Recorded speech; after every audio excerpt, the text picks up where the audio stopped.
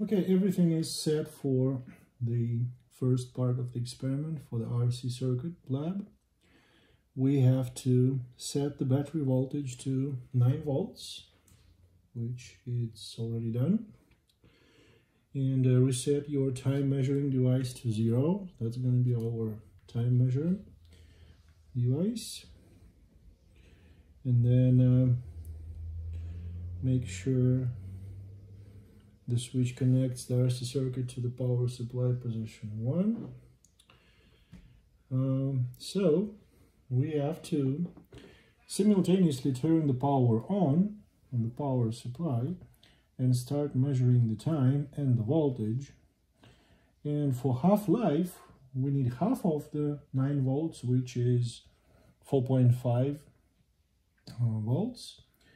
And I'll try to keep an eye on the volts, and once it drops to 4.5, I will stop the time. So 1, 2, 3.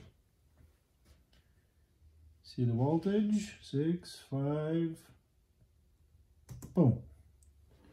So it is about 6. So the half-life voltage is 4.5 volts. And the time, say from the first try, we're gonna make a few more tries, just because of my reaction to the voltmeter, is 6 seconds and 694. So 694 seconds. That's the first take. We have to turn the power off, discharge the capacitor. You can see how the voltage drops inside the system, and once the system is free from electric charge, we will do the experiment one more time. So I'm going to clear off the first data, run, and it's almost there. With the exponential decay, it takes more time to get rid of the charge at the end, and in the beginning it's really fast.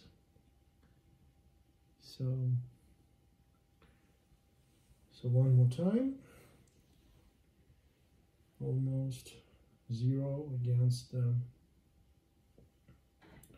0 volts against the resistor. So it is all discharged, going back to the charging position. One more time. 1, 2, 3. Looking at the voltage, 4.5, that's what we're looking at. Boom.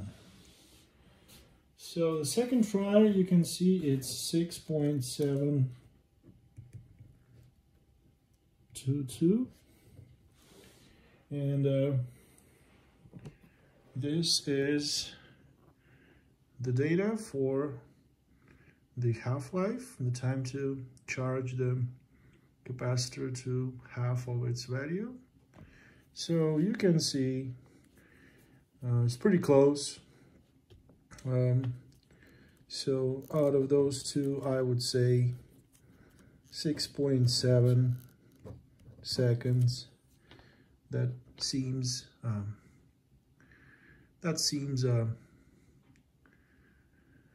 fair.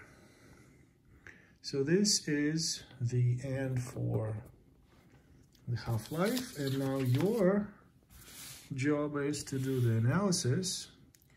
So you calculate the experimental value of the capacitance that the half-life time gives you, divide by the known resistor, and natural log of 2, and then compare this value to the actual truth, the accepted truth value that we got from the multimeter in the first part of the lab.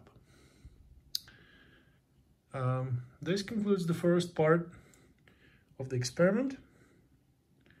Once again, this is the data.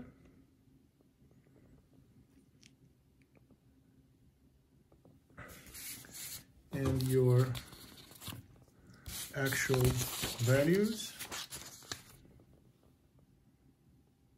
are like so.